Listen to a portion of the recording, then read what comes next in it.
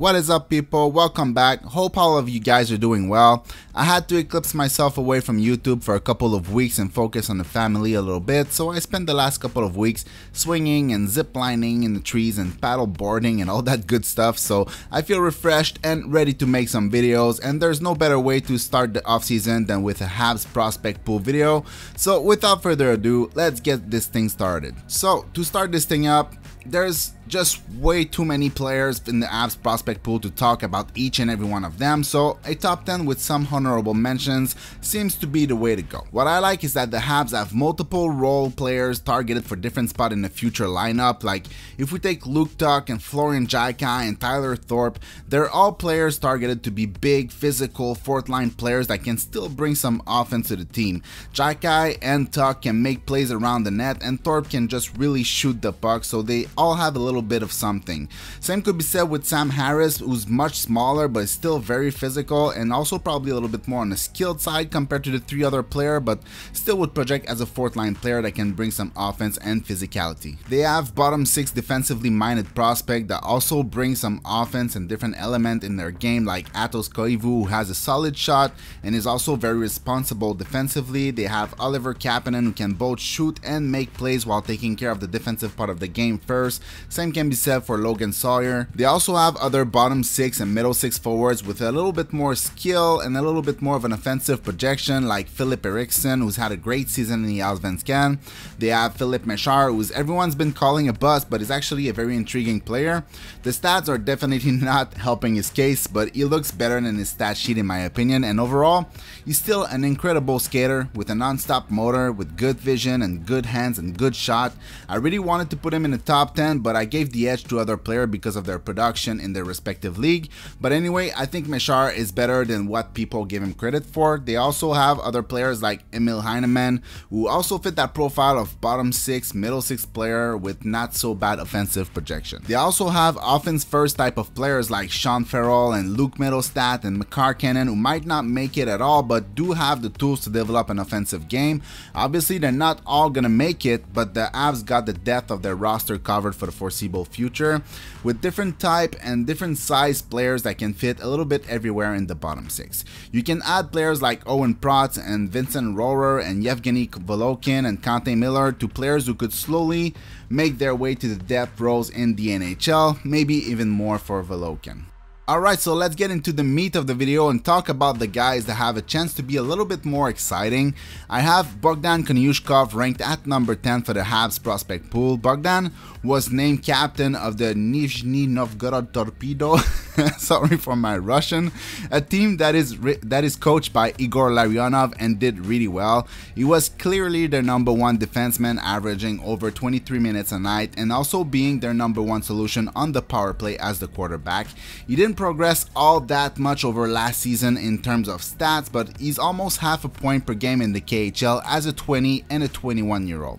His 20-year-old season was actually better than Alexander Nikishin, but then at 21 Nikishin exploded and became one of the very best defensive prospects in the world, so yeah, it was close, but it's not that close anymore.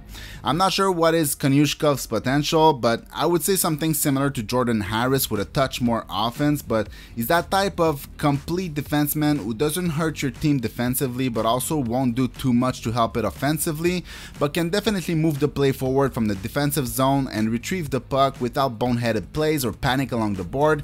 I think he can be a solid third pair D if the trajectory stays linear. And at number 9, I have Adam Engstrom, and he's the complete other way around. He projects as a more capable offensive defenseman with a lot more fakes and misdirection in his game and a solid wrist shot from the blue line or the upper half of the offensive zone, but defensively and on puck retrievals, it's not always clean. He has very good mobility going forward and backwards, so he can compensate for mistakes against the rush, and he can get to pucks first on retrieval, but there's a bit too much precipitation with the puck in his game, which is a little bit strange since he's constantly scanning the ice, but he kind of panics a little bit under pressure sometimes. He's definitely going to need some time with the Rocket to round out his game and learn to make decisions with the puck under pressure and with restricted time and restricted space, but I think he has the tools to make it happen. He also has the tools to make it happen in a top 4 role.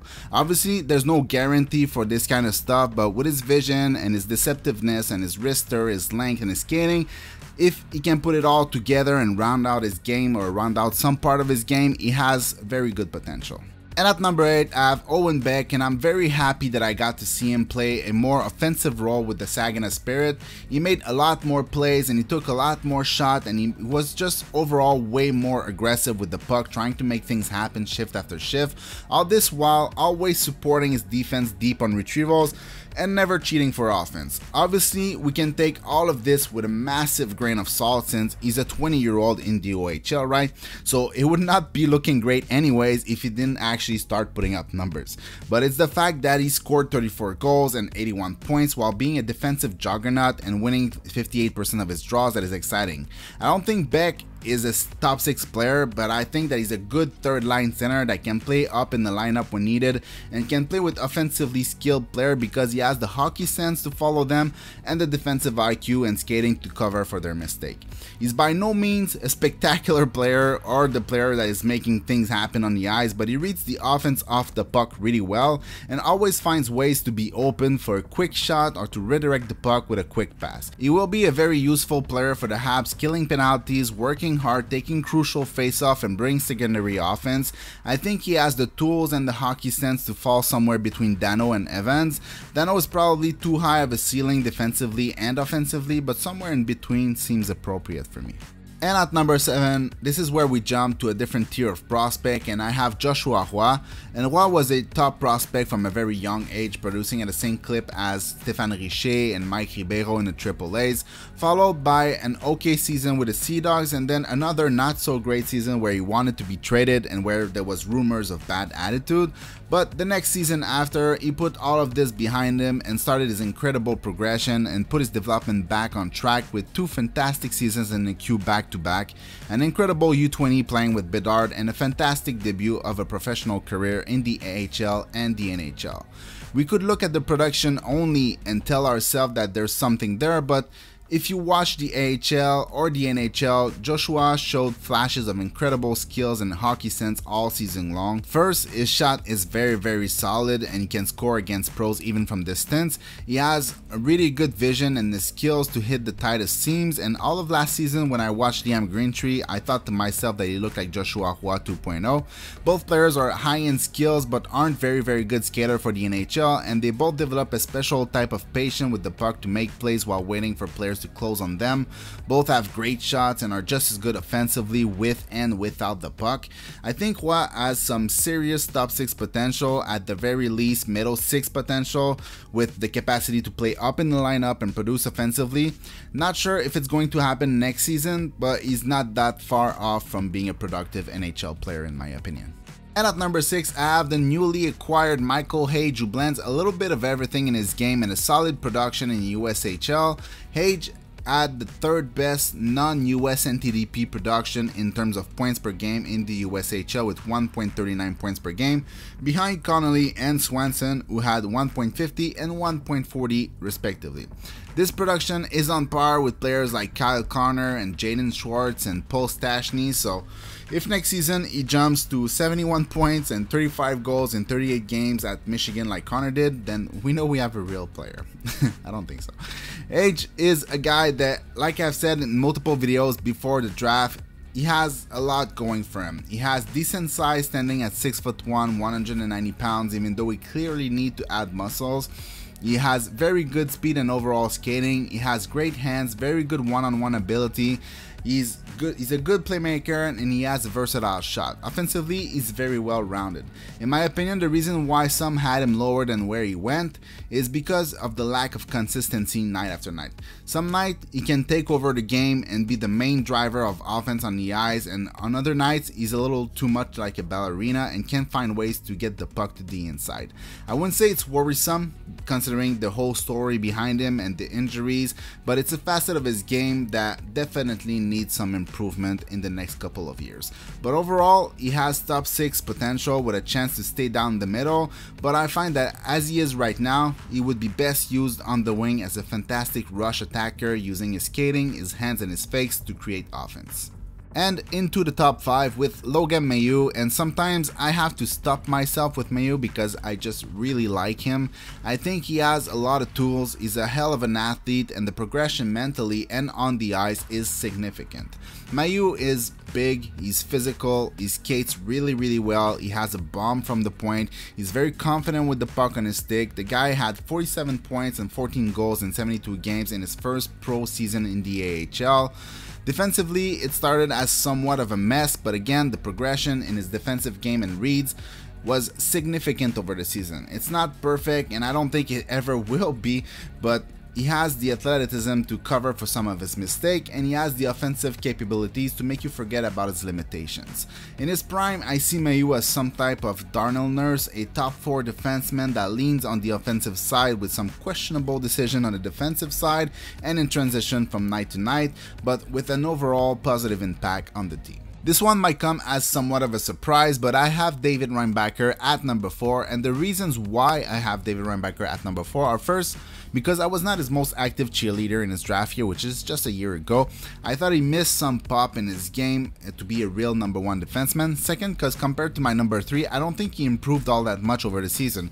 Even that I would say that his skating kind of regressed compared to his draft year somehow. And third, because again, compared to my number 3, he doesn't seem to have that gamer side, or a guy that elevates his game when it matters, a guy that will take his team on his back and push them as far as he possibly can. But that doesn't make him a bad prospect in any way, shape or form whatsoever. It just doesn't make him a game changer. Reinbacher is a solid defensive prospect with good size, good skating, and a good head on his shoulder on both sides of the puck. Most of his value comes as on the defensive part of the game. In his draft year, he was a great rush defender, but then last season, he was pretty terrible at it until the second half of the season, or the last third of the season, where he kind of got it back to where it was the season prior. But then he came to Laval and everything changed. He started playing very well. He made a lot of heads-up play, used his skating and his body to make stops, made quick decisions with the puck, great outlet passes, even created some offense. The environment changed everything for him. I think that because of his defensive details, his hockey sense, and his reach and his length and his skating, he has the potential to be a first pair defenseman. I'm not sure if he has a high chance to get there, but he's almost a sure shot to be a top 4 defenseman. In my opinion, his ceiling is some type of Jacob Slavin, a rangy and mobile defenseman who excels in transition, kill penalties, has tremendous value defensively, and can put up 35-40 points on the board. If Reinbacher becomes Slavin or a force link without the shot obviously, I think it's a tremendous pick at number 5. But if he's a top 4, it's a bit of a missed opportunity, but he's still a very valuable player for the team. So, who's that mysterious player at number 3, you ask? That player is my boy, Jacob Fowler. I am as far as it gets from a goalie type of guy. As a Habs fan, goalies is all I had to enjoy my entire life. From Roy to Theodore to Carey Price. It's nice and everything, but I'm just so done with goalies being the best player on the team, to the point where I don't even rank them or scout them anymore. But then before last year's draft, there was this guy who became a freaking brick wall in the playoff in the USHL. I saw a guy fighting for pucks, a competitor, a guy that was chopping down guys in front of him trying to screen him, a guy that wasn't always in perfect position but would give everything to stop the impossible puck night after night, a guy that was just so aggressive and explosive post to post, just an incredible gamer. And then the Habs picked him and put him in that draft video, and I found love again. I don't know much about goalies, and even though his stats are great this season, they're not like Connor Eliabuck level great. I just like his demeanor on the ice. He seems to have that swagger or that little something that special players have. It's obvious by watching him that he's a very good tendy, and the stat supports this, but more than anything, it's his competitiveness that makes me like him that much. I think there's a fair chance that he's our Ottinger or that he's our UC Saros. Maybe not to that level, but I think he has #1 goalie written all over him. And at number 2, I have Lane Hudson, and honestly, the more I watch him and the more I'm convinced that he's a special type of player. I was a big believer in Hudson in his draft year, and when we passed on him at 26 and then at 33, I was not a happy camper, but I was also always that guy who had some reservation and wanted to see more before I tag him as a blue chip prospect. Get it? But every single game he made unbelievable plays. Then he made defensive mistakes, and you could see that he took it personally and would use it to learn and get better from it. Then he made one too many shaky behind the net and got the puck stripped from him for a high danger chance against, just for him to never put himself in that situation again and better calculate his space and his time for a spin and explode out of it. Every mistake has been an opportunity to learn from. You don't really see him make the same one again and again.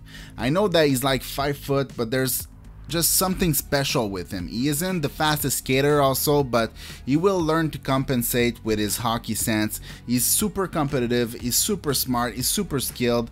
He's like a Quinn Hughes without the generational level skating on the ice, sending misdirection after misdirection, opening space all over the ice. To me, Lane is in the same tier as the #1 player on this list. He just carry more risk because he has to defend at that size, which isn't easy to do in the NHL, but every time I watch him, I'm getting more and more convinced that he's a future superstar and that he will just find a way to make it work with his size. And at #1, probably the most exciting player drafted by the Habs in like 4 decades or so, and probably the player with the highest ceiling this team has drafted in my life, I got Ivan Demidov.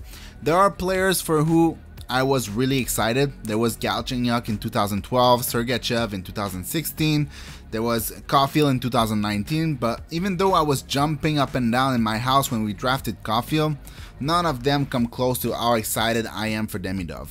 Demidov is the most dynamic player in this draft offensively, and he works hard everywhere on the ice. He doesn't cheat for offense all night long, and he creates offense any way you want it. The fact that he's almost 6'1" and not 5'11", and the fact that he's 190 pounds and not 168 like what the MHL websites still show to this days are very big pluses in my book. If he can get bigger and stronger and be effective in puck battles and not be pushed around on the ice as well as having superstar skills, I'll take that every day, obviously. I already talked about Demidov at length in multiple videos, so I don't have much to add here, but let me tell you that I believe that Demidov is probably the second or maybe the third best player outside of the NHL after Celebrini and Mishkov, and might even be better than Mishkov, but I'm not there yet, even though he's definitely a more spectacular type of player. But the potential is through the roof. The mix of skills, work ethic, hockey sense make him the player with the highest offensive potential in his draft, and I can't wait to see him in Montreal soon. Voila for the first post-draft video. I don't really have a plan for this summer. I'm not sure exactly what to do and how to do it, so if you have any suggestions, I'm open to it, but I will probably do more podcasts and videos, or just maybe simple videos to put together, just talking and stuff, since it's a lot less time consuming. So anyways, we'll see. I'll try to do something every week, maybe every 2 weeks. We'll see how it goes. But anyways, as always, thanks for watching. Have a nice summer. Peace.